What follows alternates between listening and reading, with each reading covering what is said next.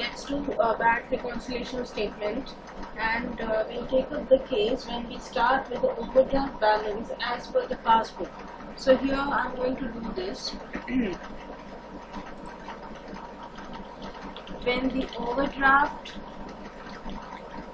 balance as per the passbook is given, right? And this is overdraft balance as per the passbook will be given, and we have to arrive at the balance as per the cash flow, right?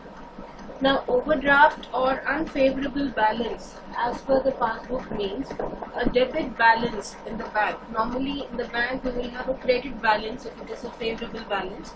In the case of an unfavorable or an overdraft balance, it is a debit balance in the bank, which means that we have overdrawn from the bank and the amount is payable to the bank, right? So any deposit made by the customer will result in the overdraft balance coming down, and any money withdrawn from the bank or any checks issued to creditors or any debit made by the bank will lead to an increase in the overdraft balance, right? So taking that as the basis, now we will see what are the items to be deducted and what are the items to be added to arrive at the cash book balance when the unfavorable balance as per the passbook is given, right? First of all, I'll write this. Unfavorable balance as per the passbook means a debit balance in the bank, right? That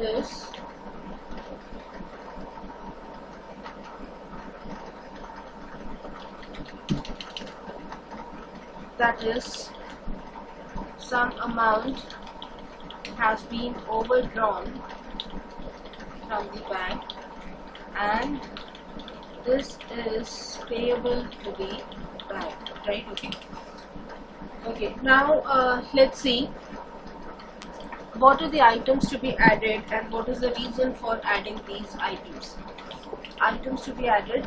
The first one, checks issued but not presented for payment.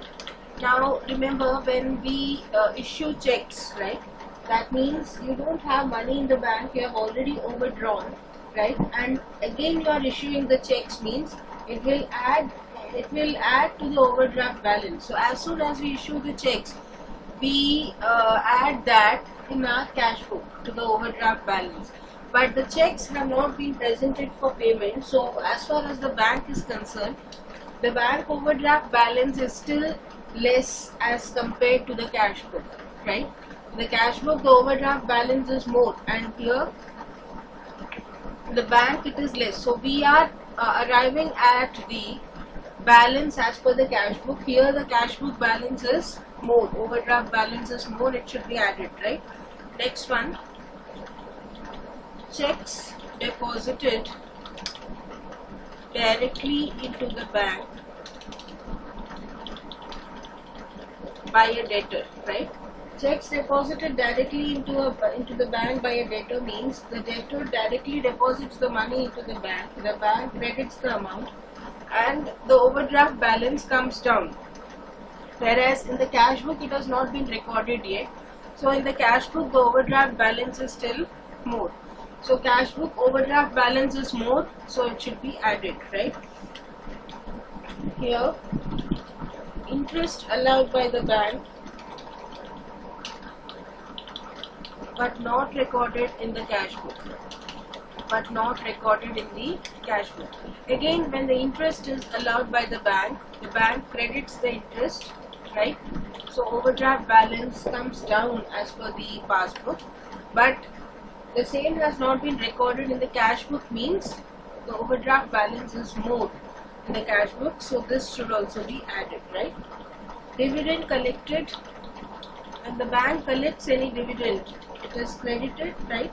So when it credits that amount, the overdraft balance comes down as per the passbook, but the cash book, the dividend will be entered only when we get the intimation. Till then the cash book overdraft balance will be more, so this amount should also be added, right? Any bill of exchange realized by the bank, right? So this again reduces the overdraft balance as per the passbook, but as per the cash book, the overdraft balance will be more because the same would not have been recorded immediately, right, in the cash book, right? So overdraft balance as per the cash book would be more, right? Any wrong credit given by the bank,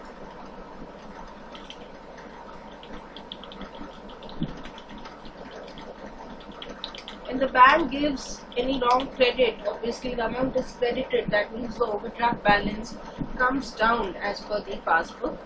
Since it is a wrong credit, it will not appear in the cash book, so overdraft balance will be more in the cash book, right? Here, checks paid into the bank but not recorded in cash book, right? Checks paid into the bank means checks deposited into the bank, right? Checks have been deposited into the bank collects it and the bank credits the amount.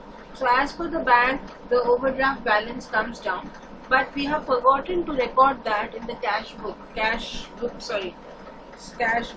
right? So here in the cash book, the overdraft balance is more. So wherever the cash book balance is more, the overdraft balance as per the cash book is more, it should be added. So these are the cases where it should be added. Now let's see what are the items to be deducted.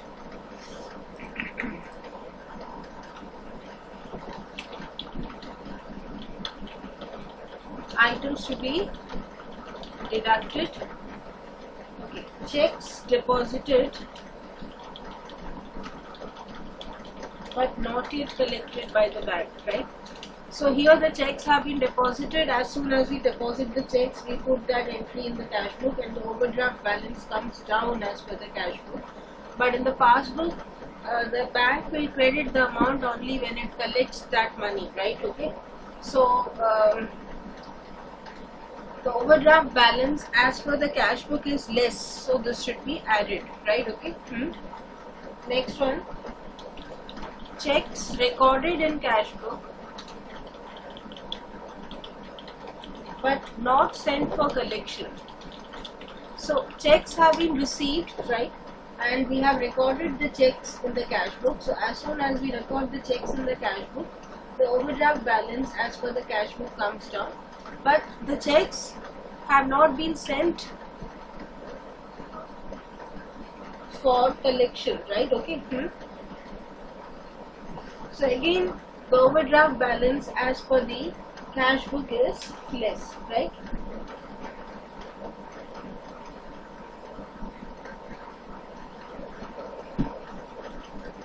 Then checks or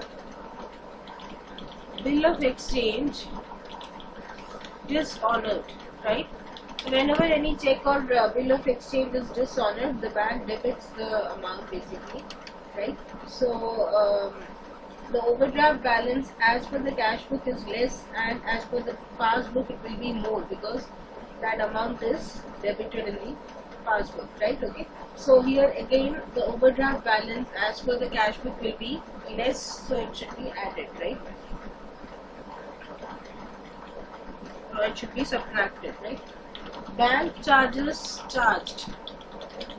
Whenever the bank charges any amount in the form of bank charges, right, the overdraft balance as per the passbook goes up. So comparatively, the overdraft balance as per the cash book is less, so this should be deducted, right? Interest charge.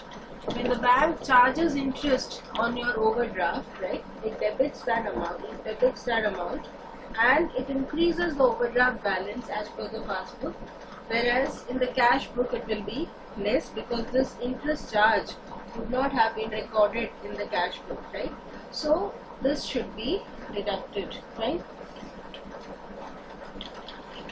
Direct payment by the bank as per the standing instruction of the customer, right? So anything like insurance premium and all, the bank has been instructed to pay it directly. So there again the bank debits the amount, the overdraft balance goes up in the passbook, but the cash book it will be less because that amount would not have been recorded in the cash book unless and until the bank intimates that they have made the payment, right? Any wrong debit by the bank, when the bank debits some amount erroneously, right? So that increases the overdraft balance as per the passbook, whereas a wrong debit will not be reflected in the cash book. So the cash book overdraft will be less, right? So wherever the cash book overdraft balance is less, it should be deducted, and whatever transaction that leads to an increase in the cash book overdraft balance, that should be added, right? Okay, so these are the items to be added and these are the items to be deducted here, and this is the case we have taken up where we have been given the overdraft balance as per the passbook and we have to arrive at the overdraft balance as per the cash book. So whenever you are given the transaction, you have to see the effect of those transactions in the cash book and then decide whether that transaction is to be added or to be deducted, right? So in my next session I'll take up a question on this case. So with that I come to the end of this session. Bye.